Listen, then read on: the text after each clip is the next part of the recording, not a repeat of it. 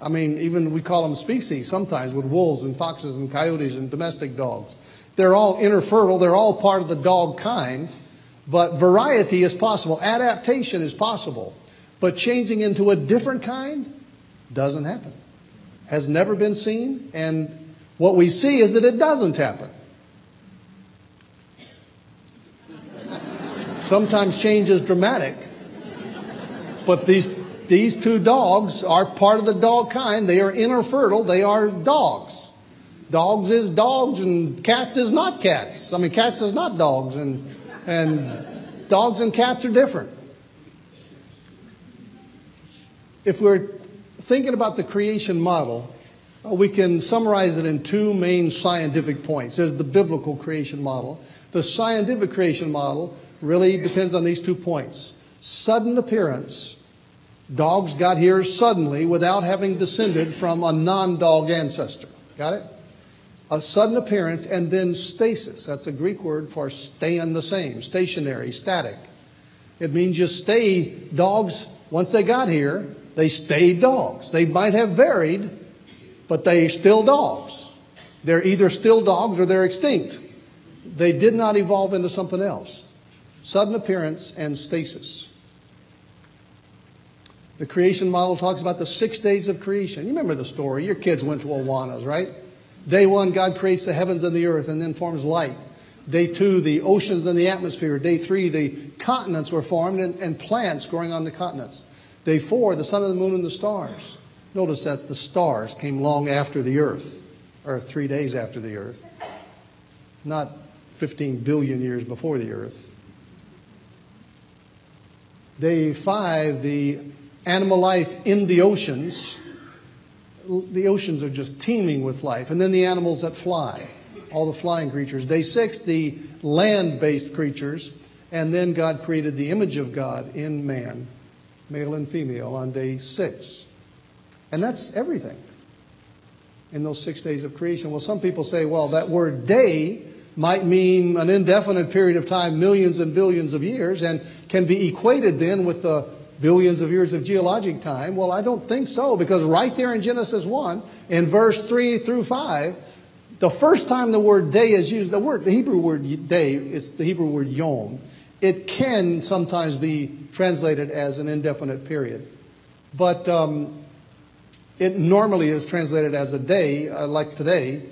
But the first time God uses it, He defines it.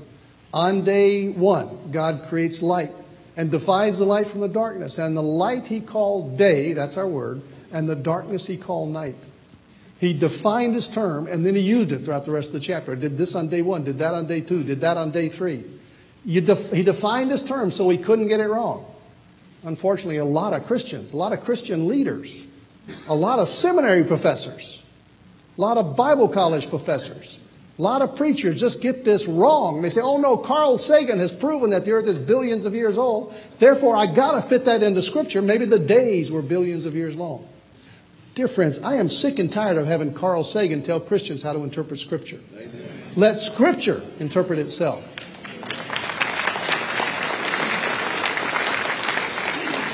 That word yom is quite common in the Old Testament. It's the word day, and in almost every case, it's used in the Old Testament outside of Genesis 1 over a couple thousand times. And in almost every case, it means a day like today. There are a few places where it says the day of the Lord. There's one, I think it says in the days of Abraham. And that's a period of time, I guess. But in the great majority of cases, it's a day like today. And whenever it's used in the plural, like 3 days or 40 days, 40 days fast or a 3 days journey, it always means, without exception, a literal day. Genesis 1 is not the exception. It means a literal day. And then in Genesis 1, it's modified by the terms evening and morning, where the first day and the second day and the third day. That word is modified by evening and morning, or evening or morning, quite a number of times in the Old Testament. And in every case, it's always a real day. You can tell it from the context. And whenever it's modified by a number, like first day, second day, third day, or 40 days, it always means a literal day. There is no exception. I think Scripture is clear. God is saying He created in 6 days like today. And that's what He says. And that's what we need to believe. I think the lid is nailed on the coffin in the book of Exodus, the very next book in the Bible, where the people of Israel were in captivity and they exited Egypt. God led them out of Egypt. And they went to Mount Sinai, where God gave them some information that He really wanted them to have. It was so important to God that He wrote it in stone. Now, I'm a geologist. I like stone, okay? So I like this passage. He wrote it in stone. That's where we get our expression. And in that stony passage, one of those 10 commandments has to do with worship on the Sabbath day. That's our Hebrew word yom. And then he goes on to describe that it says, you work 6 days and rest one day. And then in verse 11, God gives the reason right there in the rock. It says, you work 6 days and rest one day because in 6 days the Lord made the heavens and the earth and the sea and everything that lives in them. And He rested the seventh day. How could anything be more plain? I worked 6 days and rested one day, therefore you work 6 days and rest one day. And in those 6 days I created everything. If we're going to call ourselves Bible believers, I think we got to believe especially what's written in stone.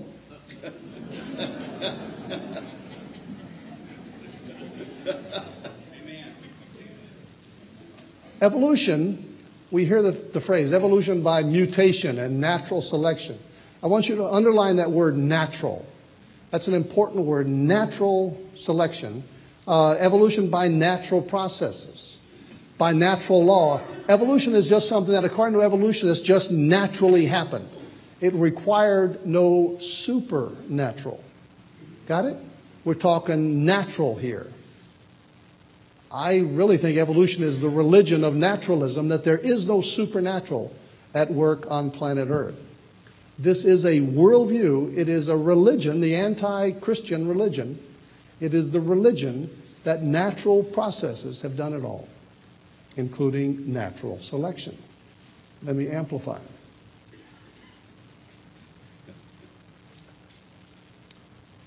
Remember, science has to do with observation. That's what scientists do. They make their observations. They do their experiments. They collect their data.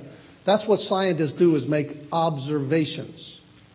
But when we're talking evolution and creation, we can't observe them.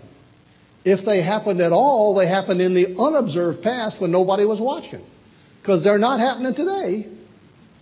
We can't see creation happen.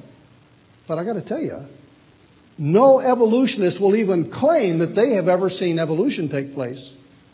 They say it happened in the past when I wasn't watching. Well, we say the same thing. Both of these are worldviews about unobserved history.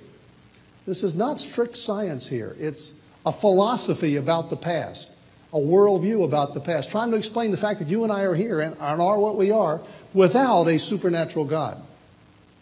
That's the reason Darwin thought it up, because he had given up on God. I got to get here somewhere. Only natural law is what we've got to work with, and natural selection was his best guess.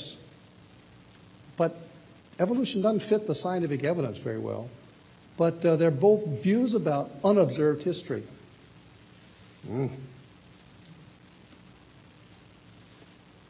We don't observe evolution or creation happening in the present.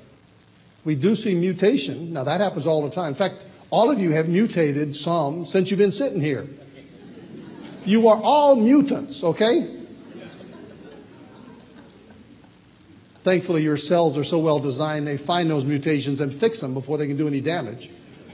But we do see mutations, but they're not innovative. They're not helpful.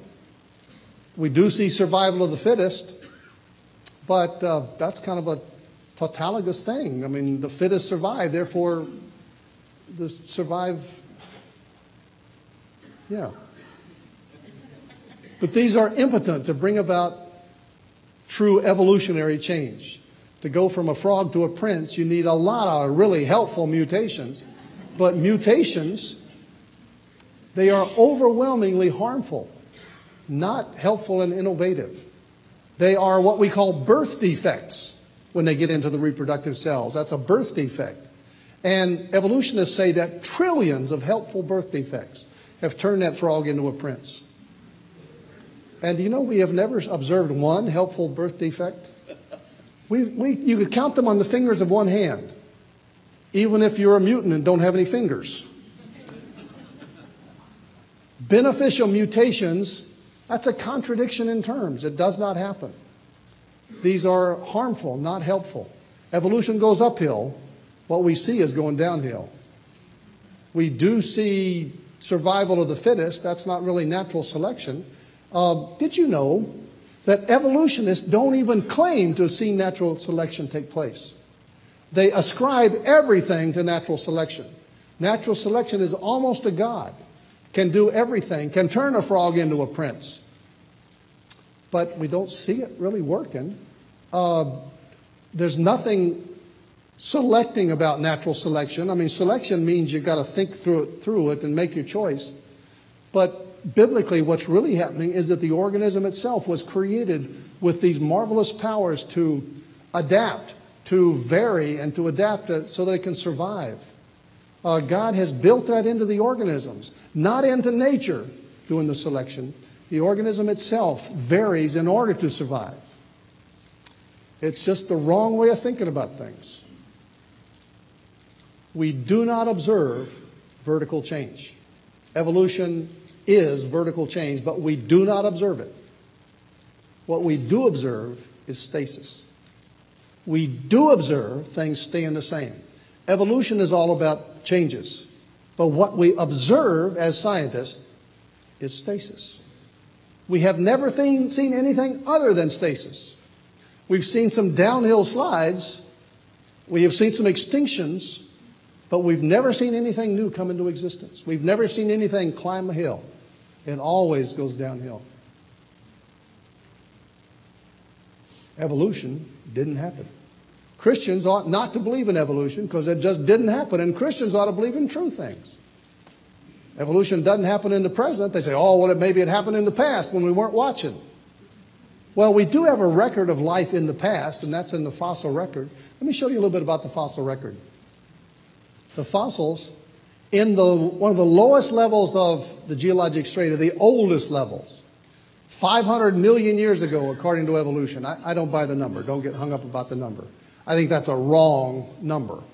But according to them, 550 million years ago, this creature lived, and it's a trilobite. It's a very common fossil. Evolution says you go from simple to complex, amoeba to man, right? I mean, you've heard this. I mean, it's simple to complex. But I got to tell you, these ones on here at the bottom, which are supposed to be the oldest, they're complex. I mean, they are complex. I mean, this creature, this trilobite, is as complex as any creature around today. Life started out complex. It's still complex. There's no such thing as simple life. If it's living, it's complex. If it's simple, it can't live. There's no such thing as simple life. Life has always been complex. This trilobite, you should see, sometimes in the fossils you can even see the eyeball. Here's a picture of the eyeball. That's called a complex lens. That is as complex as any eyeball that's around today. Things started out complex. They stayed complex. They're still complex. There's no such thing in the fossil record as simple to complex.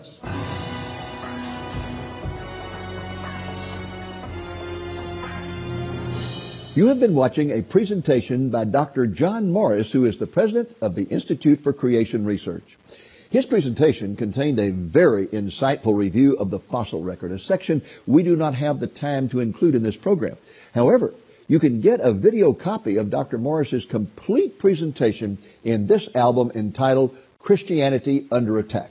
The album contains 3 DVDs that in turn contain all 6 of the presentations that were made at our 2011 Bible Conference. Each presentation runs approximately 50 minutes in length, so this album contains 300 minutes of fully illustrated presentations by 6 different speakers on the following topics: the challenge of Islam, the challenge of government, the challenge of apostasy, the challenge of evolution, the challenge of humanism, and The Promise of Victory. You can get the album for a gift of $25 or more plus the cost of shipping. Just call the number you see on the screen and ask for the album by name, Christianity Under Attack. Call Monday through Friday from 8 a.m. to 5 p.m. Central Time. You can also request the album through our website at www.lamblion.com. As we bring our program to a close, let me share with you one other brief segment from Dr. Morris's presentation. In it, he compares evolution with creationism and demonstrates their basic incompatibility. This is a wonderful time to be a Bible-believing Christian because the evidence is on our side. Got it? Well, evolution as a way of thinking is, let me summarize the evolution model. We're talking about the dangers of evolution. Evolution has the idea that things got here by natural processes. And whatever those natural processes were, they are continuing. Evolution is thought to be going on now, except it's going too slow to see. So that's point one. The United States of America was founded upon Christian principles, and throughout the history of our nation, our Christian heritage has been respected by our government officials until the middle of the 20th century. Since that time, Christianity has come under increasing attack from government officials at all levels, but particularly from those in our national government. To put this trend in perspective from the viewpoint of an expert on the subject, please stay tuned. Lamb and Lion Ministries presents Christ in Prophecy, a program that focuses on the fundamentals of Bible prophecy, showing how current events in the news relate to biblical predictions of end-time events and the soon return of Jesus. Now, here's your host, Dr. David Reagan. Greetings in the name of Jesus, our blessed hope, and welcome to Christ in Prophecy. Last week, we began broadcasting a new series of programs drawn from presentations made during our 2011 Bible Conference, the theme of which was Christianity Under Attack. In our program last week, we focused on the challenge of Islam. This week, our topic is the challenge of government, and our presenter is none other than Dr. Frank Wright, the esteemed president of the National Religious Broadcasters, whose offices are located in the Washington, D.C. area. This man and his staff operate daily in the halls of Congress, where they are waging a war to protect the rights of Christians against government intrusion. Here now is Dr. Wright.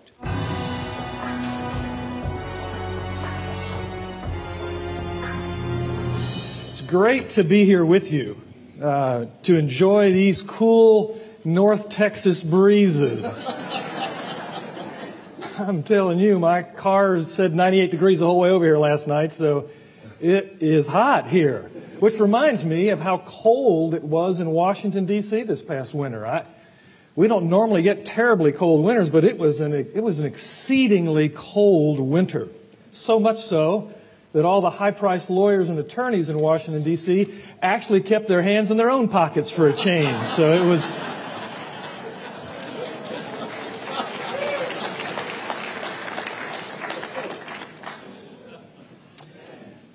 I'm going to attempt to do something that I hope will be beneficial for all of us. It has been for me as I've considered this and studied this.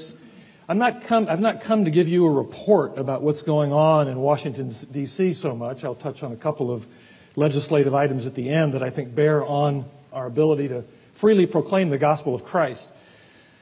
But it was Winston Churchill who once said, the farther you look back, the farther forward you can see.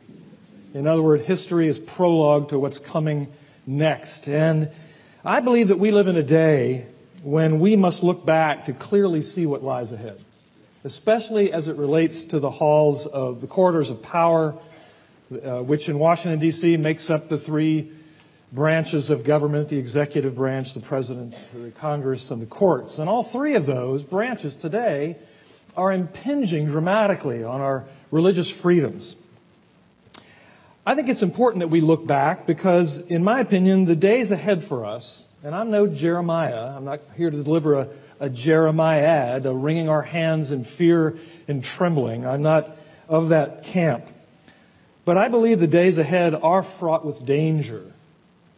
And the greatest danger may be that if we sit on our hands and do nothing. But there are other dangers as well, and I want to speak to some of those. I think you could argue that we live in the most significantly, or a time significantly fraught with peril, perhaps more than any other time since the founding of our country. And yet with that danger, I think we see the seeds of opportunity as well. I'm persuaded that in order to advance truth, which is what we're really all about, isn't it? You know, Jesus stood before Pontius Pilate, and Pilate said, "So you're a king." And he said, "For this reason was I born, and for this reason have I come into the world." What? Jesus is telling you the very reason he was born, the very reason he came into the world. What did he say? "For this reason was I born, for this reason I came into the world, to testify to the truth." And the mission of Christian broadcasters, the mission of the Church of Jesus Christ, is to advance truth. The truth of the gospel, the truth of the person and work of Jesus Christ. And I'm persuaded that in order to advance truth, we have to have a healthy respect and understanding for its foes, for those who oppose truth. As someone who I've known for many years in Washington, D.C. once said, "It's good to read the Bible every day to know what God is thinking, and it's good to read the Washington Post just to get the opposing viewpoint." That's not really very charitable, is it, to our friends at the Washington Post? But the principle is a good one. We need to know how the opponents of truth respond to our message in order to do a better job of proclaiming our message. If we aim to proclaim truth, we must carefully study how our adversaries opponent. In my years of working on Capitol Hill, I've observed a standardized approach used by many who contend with us in the marketplace of ideas. It's a predictable methodology that I see unfold almost every day of the week. It's what I call the politics of opposition. The politics of opposition. In this 7-point framework that I'm going to give you, you will see the principal way that ideas are opposed in political, legal, legislative arenas, but also just in the marketplace of ideas, the very place that we're trying to advance the gospel of Christ. More than that, you'll see I think the principal way that truth is opposed in almost every forum you can imagine. I want to walk you through the 7 stages, quickly, through the 7 stages of the politics of opposition, and then I want to apply them to our battle to bring the gospel and the mind of Christ into the culture. That's what's needed, isn't it? To proclaim Christ, but also to bring the mind of Christ to the institutions of our culture. It was Abraham Kuyper who said that only Jesus can say there's not 1 inch of all creation that Christ cannot say, "Mine." It's all His. He is sovereign. He's sovereign over the church. He's sovereign over the culture. He's sovereign over government, business, law, education. All of it is submissive, or should be, and one day will be, to the sovereign reign of the King of Kings. Let me begin by also, as we walk through this, I want to apply these things then to our effort to advance the gospel in the culture and the opposition that we see there. Now, I want you to keep in mind as I begin that I'm speaking primarily about a strategy, about a plan of opposition. It's not just some random thing that happens. And it's employed by those who stand in opposition to public policy questions and also values and ethics and truth itself. The first step in the politics of opposition is a simple one. It's quite simply to just ignore your viewpoint. They won't even condescend to acknowledge your idea. In fact, they believe that the very act of acknowledging you would give your position more recognition than it deserves. And so you are summarily and rather haughtily dismissed. We see atheists do that principally as it relates to believers, dismissing them altogether, not even willing to entertain their ideas. Step 2 is to marginalize your opinion by characterizing it as being out of the mainstream.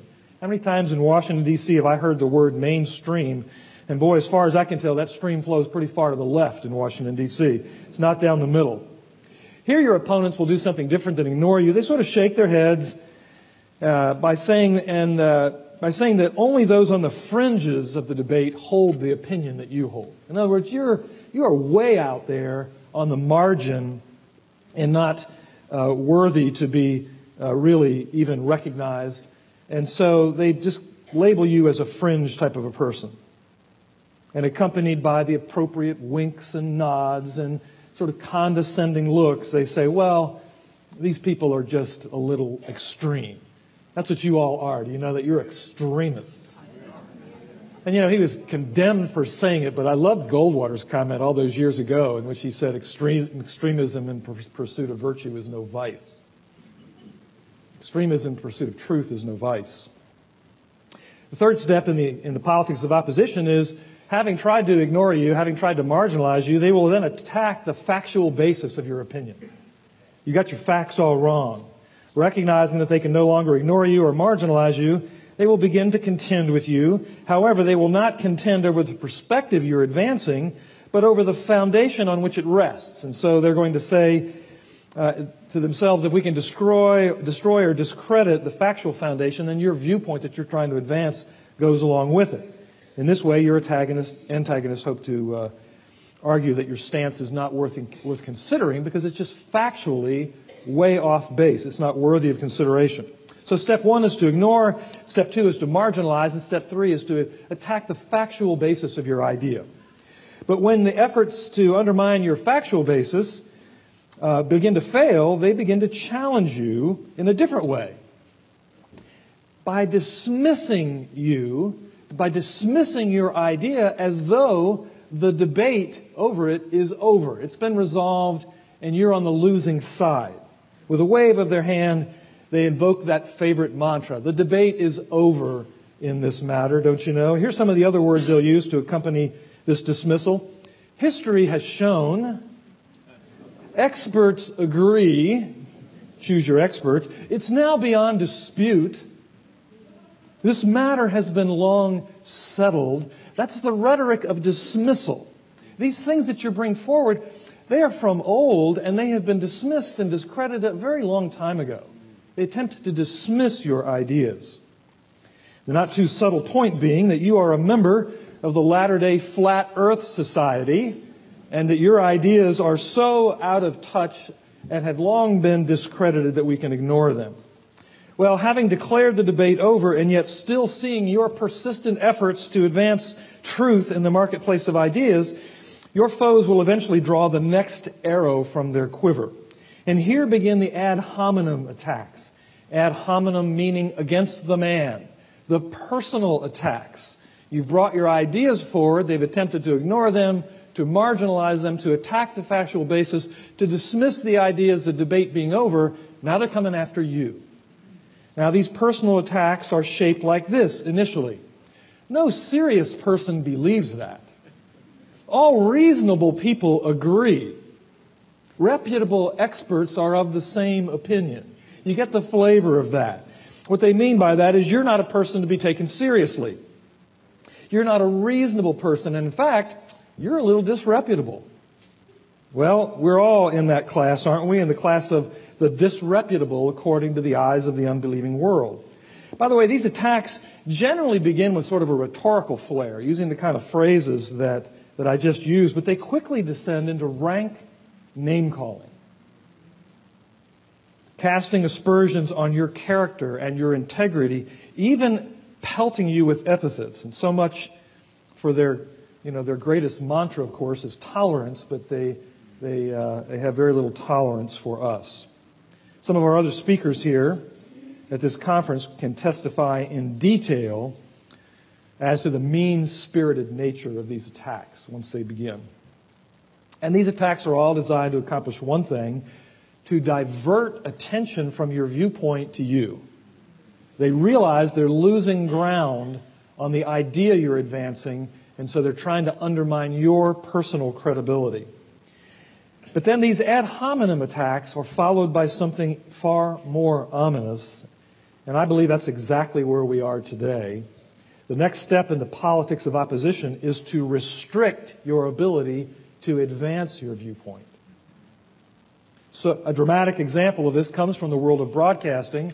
It's the so-called fairness doctrine, which I won't go into a lot of detail about it, except to say that the government in days past looked at the limited spectrum available for broadcast and said, we have a compelling government interest to ensure that every viewpoint is heard. And so the fairness doctrine is kind of an equal time requirement that if you advocated on a position of substantial public importance an idea that was deemed to be controversial, you had to make equal time available for an opposing viewpoint.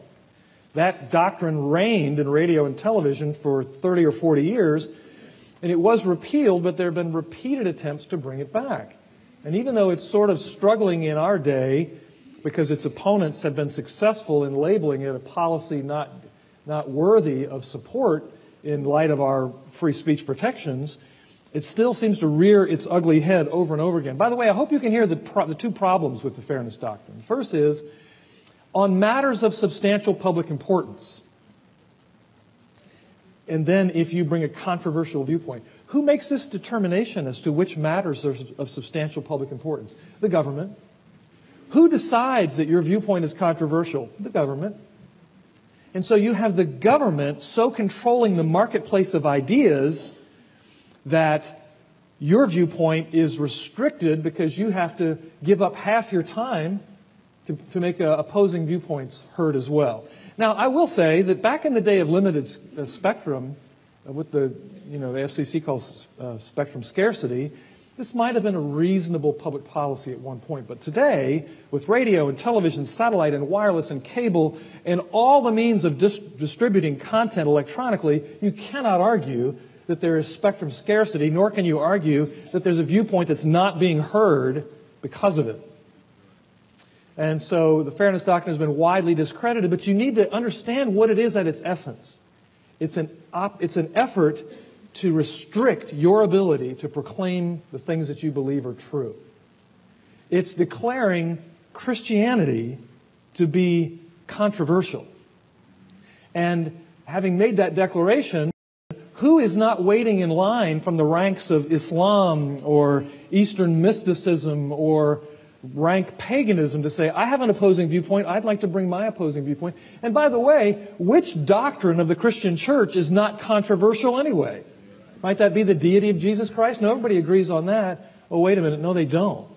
How about the resurrection? How about the virgin birth? Pick any Christian doctrine you can think of, and someone's going to say, I find that to be controversial, and I demand equal time. So you see what they're trying to do is squelch you. It's an effort to restrict your ability, to constrain your ability to speak truth into the marketplace of ideas.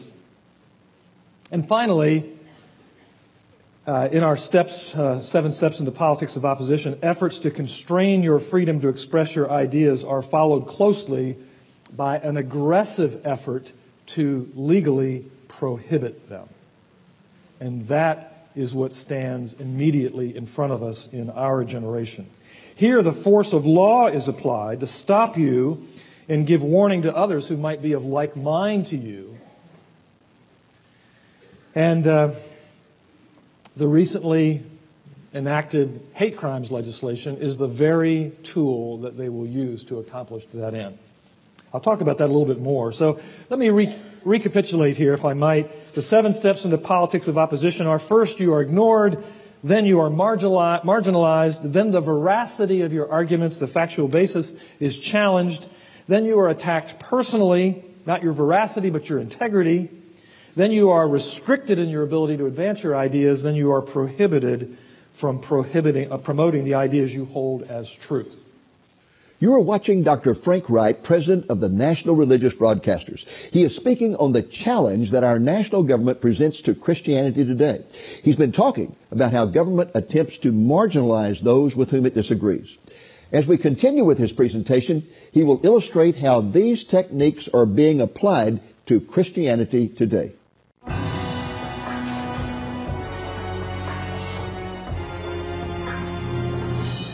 Well, what lessons can we learn from this system of opposition that I've seen over and over again 1,000 times? What can we learn in terms of our mission to advance truth and to bring the mind of Christ to the culture? Well, first is Step one in the politics of opposition is not all that bad of a thing. When they ignore you, when you can fly a little bit under the radar screen, you can accomplish a great deal. When you are engaged in cultural reformation, in fact, it may not be a great idea to hold up a flag and wave it in front of your enemy and tell him what you're doing. It might be a good idea to go about the business of proclaiming truth and attempting to transform the culture without so much fanfare. Second, remember that attempts to marginalize your viewpoint are really a sign of weakness on their part.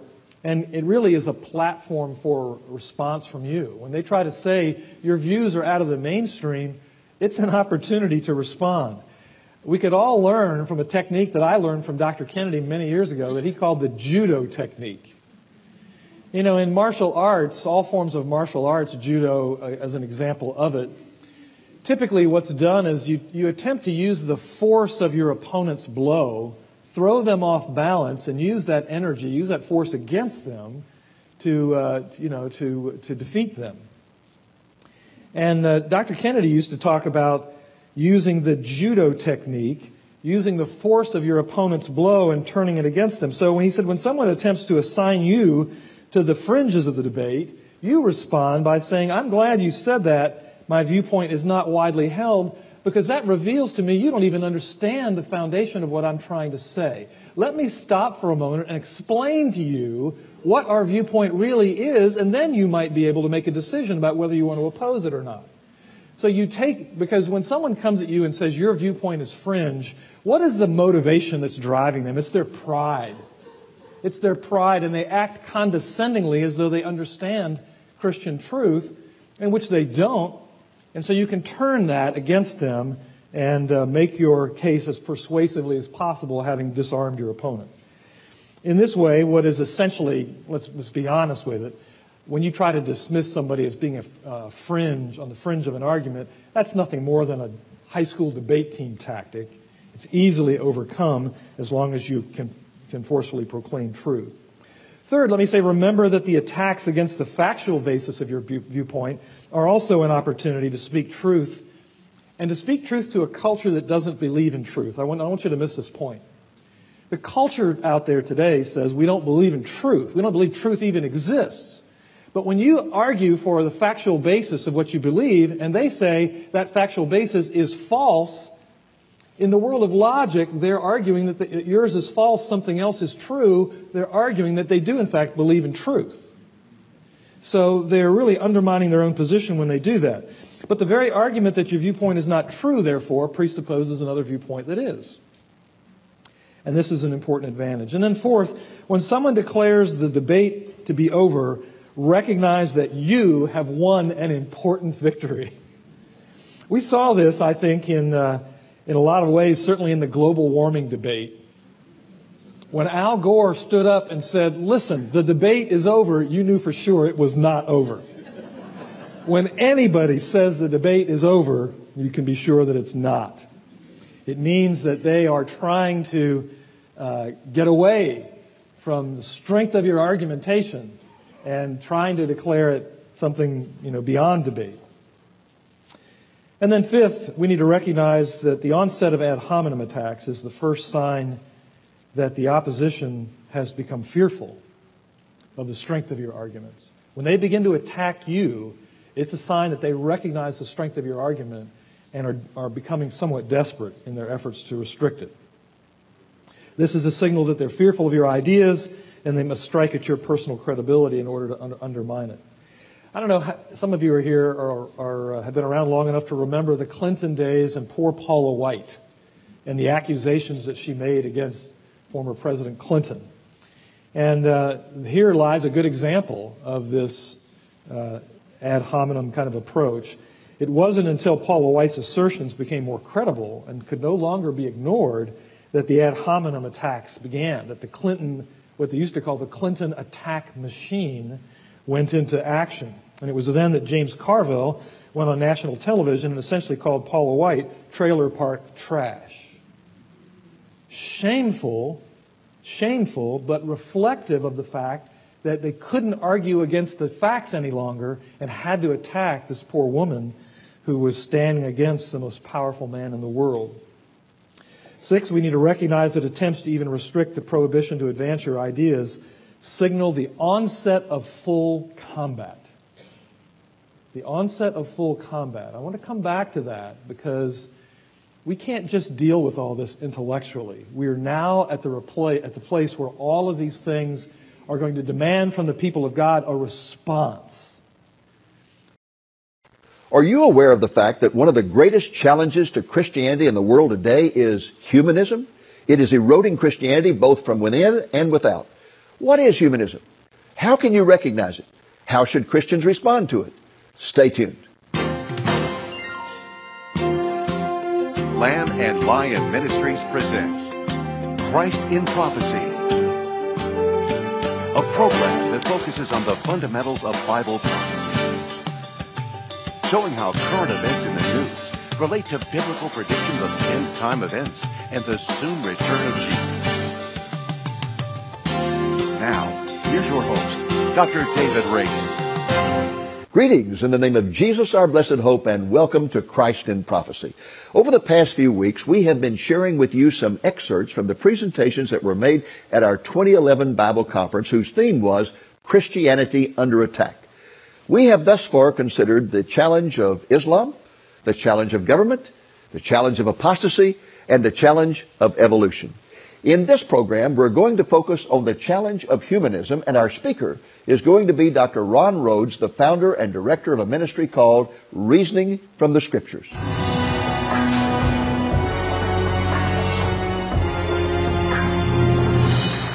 Thank you. Is anybody here excited about Jesus? Yeah. All right. How about the Bible? Are you excited about the Bible? Anybody here standing on the promises of God? You guys are a bunch of fanatics. Just my kind of people.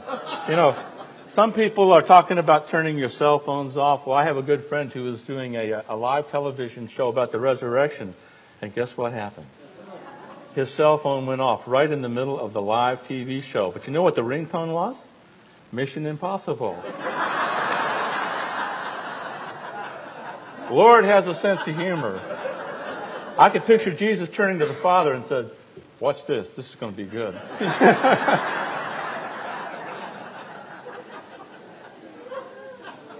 But today, I'm going to talk about something a little more serious, which is the challenge of humanism and atheism.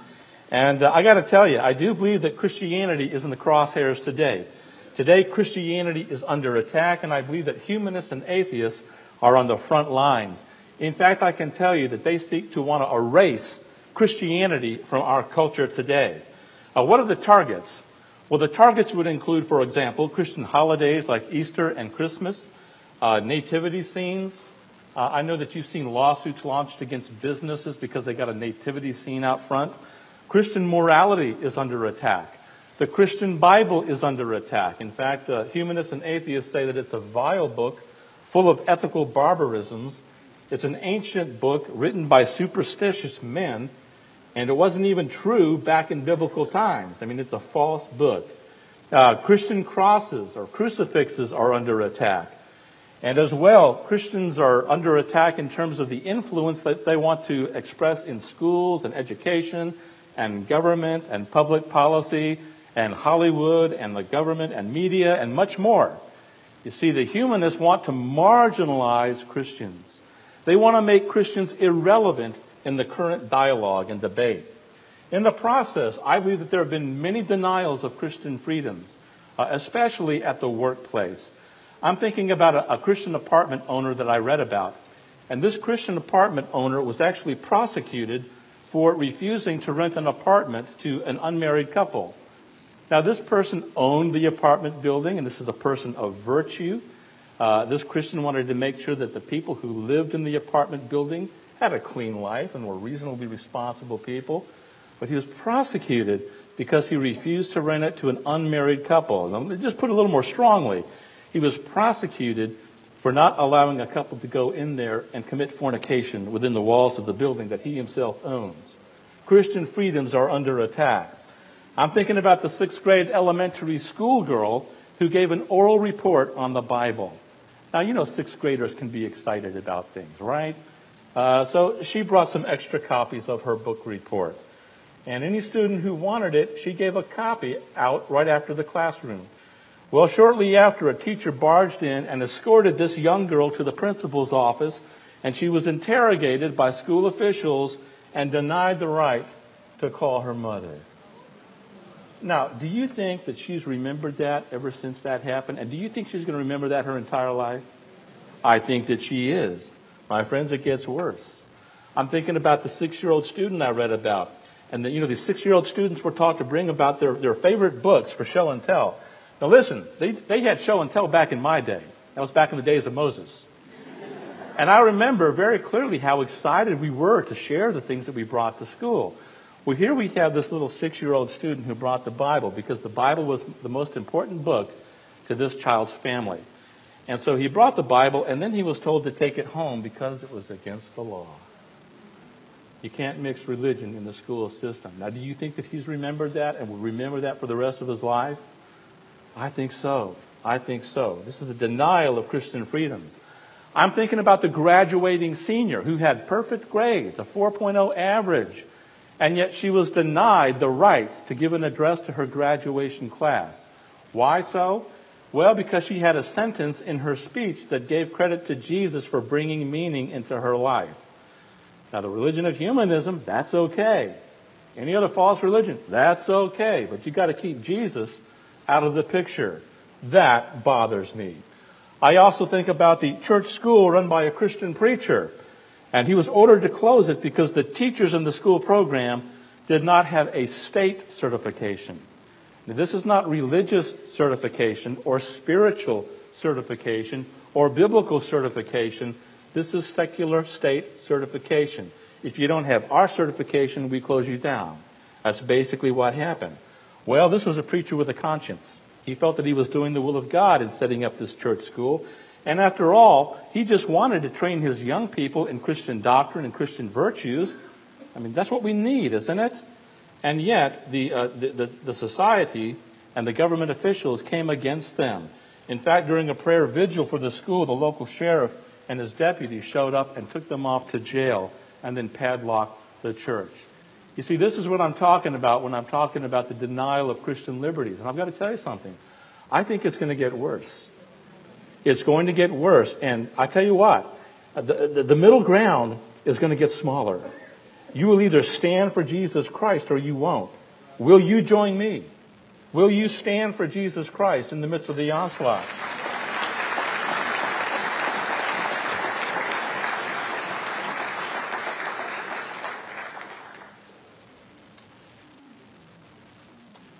Come out, unclean spirit. There we go.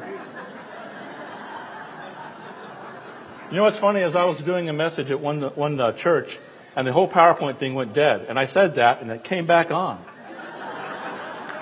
And everybody went, wow.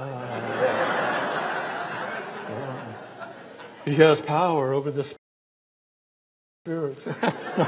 Anyway, Christianity is also being attacked in the media. I'm sure that you've seen the big screen and the small screen and how Christians are often made to look like imbeciles. Very often on news programs you will find Christians referred to as the, religious right. And that is a term that implies that all of us Christians are intolerant, backwoods fanatics who don't use their brains. Meanwhile, the humanists are portrayed as these enlightened intellectuals. And of great relevance is the fact that humanism is indeed a religion. It is a religious system. In fact, back in 1961, it was declared a religion by the Supreme Court. And Julian Huxley predicted that humanism would be the ultimate religion of the world. Now, let me tell you why that bothers me. Since humanism permeates our public schools, and because humanism is a religion, it is fair to say that our public schools are institutions that indoctrinate our kids in false religion. Now, I want to be fair. We also have some great teachers that teach English and math and a lot of good stuff. I'm not belittling them or standing against them at all. But the fact is, we've got school systems that are teaching false religion. And guess who's paying for it? You and me. My dollars are being used in order to support a building that is built that has false religion within its walls. I don't know if that bothers you, but it bothers me.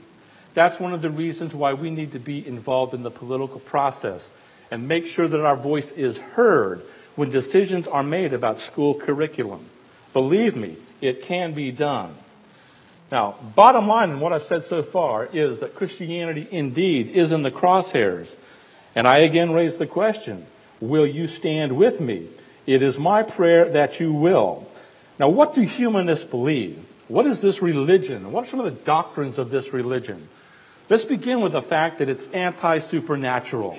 In fact, one of the books that they've come out with is Humanist Manifesto 2, and it's one of the best summaries of this doctrine of humanism. And listen to what they say.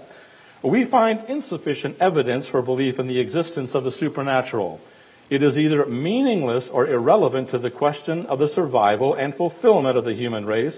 As non-theists, we begin with humans, not God, nature, not deity. Now, why is this beginning point so important?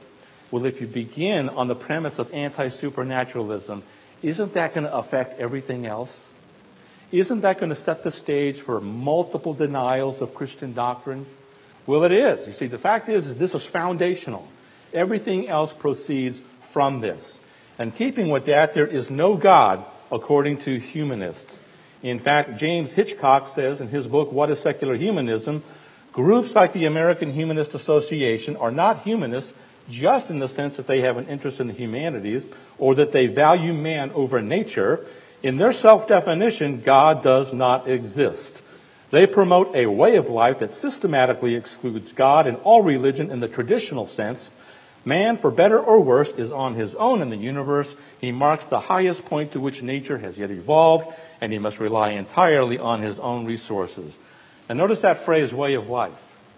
You see, from the moment that they get up to the moment that they go to bed, humanism affects everything. The denial of God affects everything. It affects the words that they speak to other people. It affects their behavior. It affects their morality or lack thereof. It affects how they interact with the world. You see, their way of life is governed by the fact or by their claim that there is no God.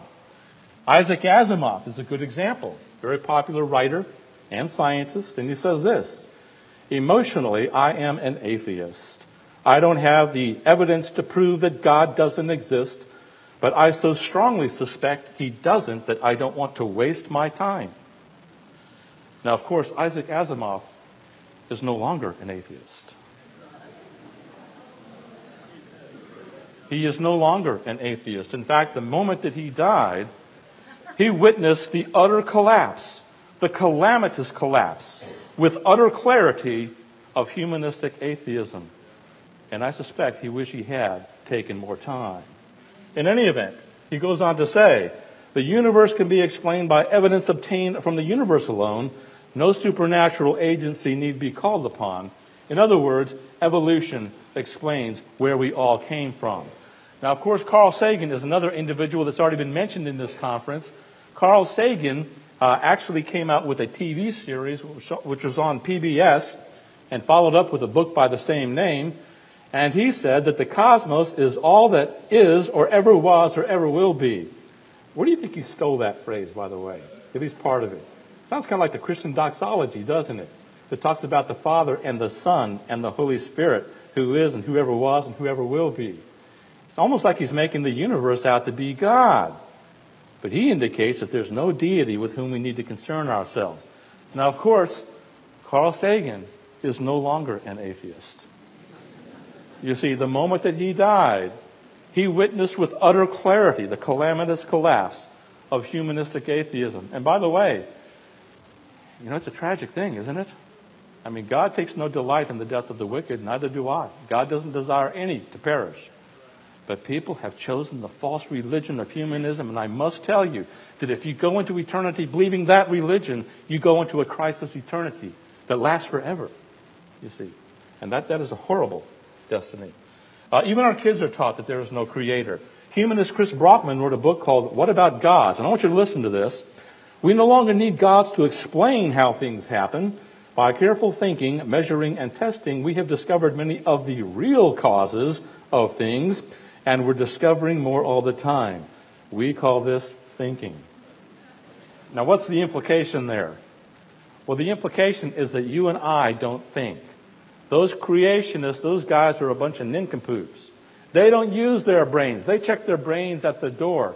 They're holding on to old superstitions. But we think. Now we know the real cause of things. And the real cause of things is humanistic evolution. Of course, the philosophy behind all of it is naturalism, which says that all phenomena in the world can be explained in terms of natural causes and laws. Listen to how one modern science textbook puts it. Living creatures on Earth are a direct product of the Earth. There is every reason to believe that living things owe their origin entirely to certain physical and chemical properties of the ancient Earth. Nothing supernatural appears to be involved, only time and natural physical and chemical laws operating within the peculiarly suitable environment. So naturalism explains everything. Furthermore, there is no divine purpose for humanity. Listen to these words from the Humanist Manifesto 2. We can discover no divine purpose or providence for the human species. While there is much that we do not know, humans are responsible for what we are or will become. No deity will save us. We must save ourselves. We are all alone in this great big universe. No ultimate purpose whatsoever. And in keeping with this, Paul Kurtz, who is a very famous humanist, who wrote a book called Forbidden Fruit, The Ethics of Humanism, put it this way. And I want you to notice the terms, the derogatory terms that he uses to describe the Christian belief. The theist world is only a dream world. It is a feeble escape into a future that will never come. And then he goes on. Promises of immortal salvation or fear of eternal damnation are both illusory and harmful. They distract humans from present concerns, from self-actualization, and from rectifying social injustices. There is no credible evidence that life survives the death of the body. We continue to exist in our progeny and in the way that our lives have influenced others in our culture. Now notice how this concern about eternal damnation is said to interfere with self-actualization. I almost find that comical. Yeah, you know, the idea that there is a judge before whom we must appear in the afterlife to give an account for our actions, yeah, that might interfere a little bit with your present sinful lifestyle. You know, that's really what he's saying there. It's all about relativistic ethics. In terms of ethics, they affirm that moral values derive their source from human experience. Ethics is autonomous and situational, needing no theological or ideological sanction. Now, I was over in London, and I rode a lot of those double-decker buses, and look at this picture. There's probably no God. Now stop worrying and enjoy your life. You see? It's kind of interesting because I was over in London when the bombs went off there. And one of those buses got blown to smithereens. Now, I don't know if that billboard was on that bus, but it makes me wonder. Bottom line, Christianity and humanism are diametrically different from each other. In terms of source, Christianity is based on the Bible, whereas secular humanism is based upon Humanist Manifesto 1, 2, and 3. In terms of theology, Christianity teaches theism, the idea of a personal creator God, whereas secular humanism believes in atheism. In terms of philosophy, Christianity holds to supernaturalism, the idea that there's a supernatural God who can do miracles and intervene in a miraculous way in our lives, whereas secular humanism believes in naturalism, the idea that nature accounts for everything in our universe. In terms of ethics, Christianity believes in moral absolutes. In other words, ethics that are true for all people and in all ages. Whereas in terms of secular humanism, they believe in moral relativism. Humanistic ethics basically says you can have your ethics and I can have mine. What works for you is fine. What works for me is fine. We are a law unto ourselves, basically, in this system of thought. In terms of biology, Christianity teaches creationism, whereas in secular humanism, we find evolution. In Christianity, the modus operandi is faith and reason. Yes, we have faith in the Bible, but God gave us reason to read it. Come, let us reason, God says. Whereas in secular humanism, they say that they are only interested in human rationalization. And by the way, is that true? Is it only human rationalization? I don't think so. In fact, I think that evolution and naturalism involves a whole lot more faith. That's why one of my good friends, Norman Geisler, wrote a book called I Don't Have Enough Faith to Be an Atheist. You see. So whether they want to admit it or not, they do have a faith system, and there's a lot more evidence that supports our viewpoint than their viewpoint. You see, our faith has evidence to support it. But as we'll see today, their faith does not. And then in terms of education, Christianity is value-based, whereas secular humanism is value-less. Now, how can we respond to the humanist challenge? How can we respond to atheism? Well, Dave, I didn't tell you this, but my session's going to go 4 hours in order to cover all of this. No, my wife, Carrie, said, Ron, get them out on time. So we're going to get out on time today, but let me share some highlights with you. First of all, I want to let you know that humanism is nothing new. It is nothing new. In fact, there are seeds of humanism even back in biblical times. Now, let me clarify. It is true that the religion of humanism, with Humanist Manifesto 1, 2, and 3, that's fairly recent. But in terms of the seeds of humanism, it goes way back to biblical times. For example, in Genesis 3, verses 4 and 5, we read, "You will be like God, knowing good and evil." Now, who said that? That's right. Satan through the serpent said that. Now, I want you to think about that for a minute. Where do you think humanism came from? Satan. Let me tell you something, my friends. It is my belief that Satan is a master marketer. He is the one behind all of the false religions and cults, and his goal is to draw people away from the Christ of Scripture. Now, he's got different religions that appeal to different demographics in our society. For example, if you'd like to become a God ruling your own planet, he's got Mormonism for you. If you're one of those people who likes to declare your reality, and by positive thinking, you can call your world into being, well, maybe the New Thought movement is for you. That's with the law of attraction. Or if you're the type of person who would like to do away with death and disease and suffering and that kind of stuff, well, Christian Science is your ticket. You see, Satan has come up with all kinds of counterfeits in order to draw different parts of our society away from Jesus Christ. Now, humanism is one of his masterpieces. You see, it's one of the ones that has broad mass appeal. And for that reason, we need to be aware of it as Christians. We continue. Genesis 11:4. "Come, let us build for ourselves a city and a tower whose top will reach into heaven. Let us make a name for ourselves." You see, that's the humanistic tendency towards self-exaltation. This idea that we can become our own gods. Judges 21:25, "Every man did what was right in his own eyes." Moral relativism. You see, we see that even back in biblical times. Likewise, Isaiah 5:20 and 21, "Woe to those who call evil good and good evil, who substitute darkness for light and light for darkness, who substitute bitter for sweet and sweet for bitter." And you know, instead of black and white categories, everything merges into a gray zone. Again, that's moral relativism, this idea that there's nothing absolute that we need to pay attention to.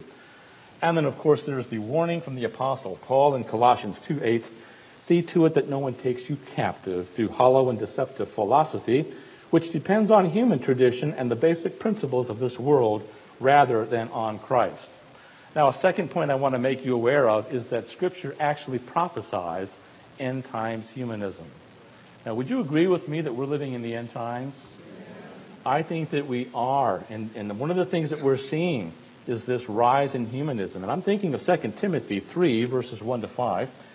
"Realize this, that in the last days difficult times will come, for men will be lovers of self, lovers of money, boastful, arrogant, revilers, disobedient to parents, ungrateful, unholy, unloving, irreconcilable, malicious gossips, without self-control, brutal, haters of good, treacherous, reckless, conceited, lovers of pleasure rather than lovers of God." Doesn't sound too good, does it? Doesn't sound too good at all. But I want you to notice lovers of self, lovers of money, and lovers of pleasure. Lovers of self is another way of describing humanism. Lovers of